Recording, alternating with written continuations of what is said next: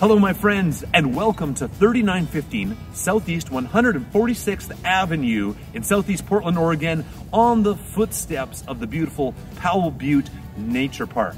This 1974 split level, I am so excited to be showing you because it is what we call a light aesthetic fixer. It needs some updates inside which makes it perfect for flippers, investors, and the Mr. and Mrs. homeowner that want to move into a place and work on it as they go and put that sweat equity into this house. I think this is a great candidate for it because it could very possibly be financed with a conventional loan. So this makes it very accessible to many buyers. You gotta check this out if you're interested in that sort of a home.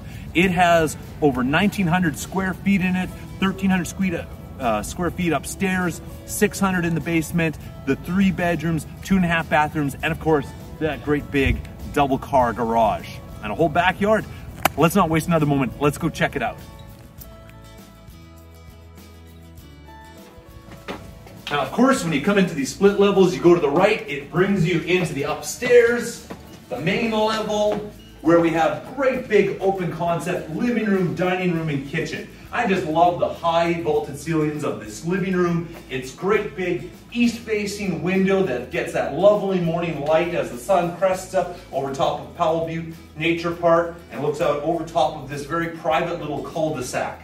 Also has the wood-burning fireplace that I think is just ready for a different surface or paint job on it to update it, maybe make it look like a really cool mid-century modern style, modernized very easily.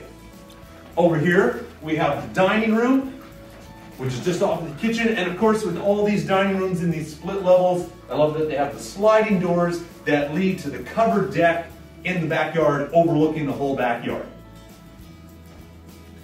The kitchen has lots of space. There's room in here that you can put a rolling island, lots of counter and workspace in here. Got breakfast bars, even possible that you could open this up more and have it flow into the living room while leaving the supporting posts, supporting beams. And then of course down the hall, we've got the common bathroom, full bathroom, 2 secondary bedrooms, and then the primary bedroom that has lots of closet space, and then a full bathroom with shower. You gotta love the 70s shag carpet. If you've been looking for some 70s shag carpet, you could hang on to this. It's pretty cool.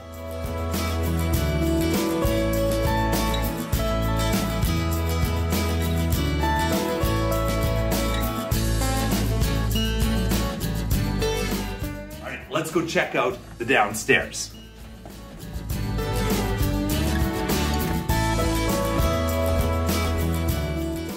And now here on the lower level, we're into the very large family room.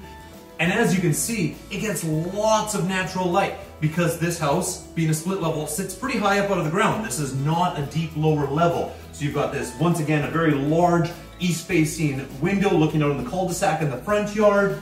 Wood-burning fireplace again below the other one, and then it extends all the way back here with another north-facing window looking out into the backyard. Loads of room, very easy to update this space.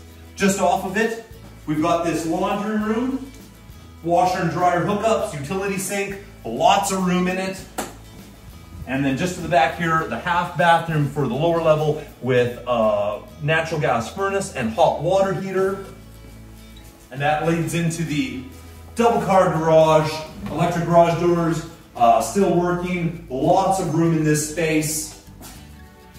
Great space in this house. All right, let's go check out the outside.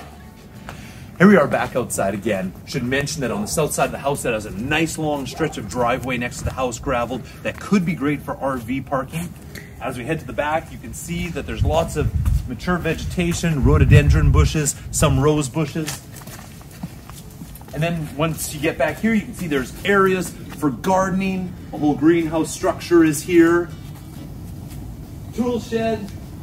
And then a really nifty homeowner-made pond that had a whole stream system and everything to it, waterfall system. Could be restored to some real natural beauty or removed and filled in, giving a lot more room to the yard back.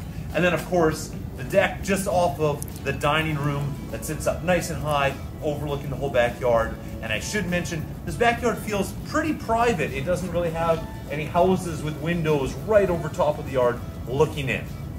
Great potential in this backyard.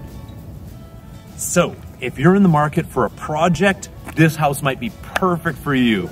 Don't hesitate because it might not last long. Have yourself or your buyer's agent reach out to the listing agent today. I'm Alex Roy. Thanks for watching.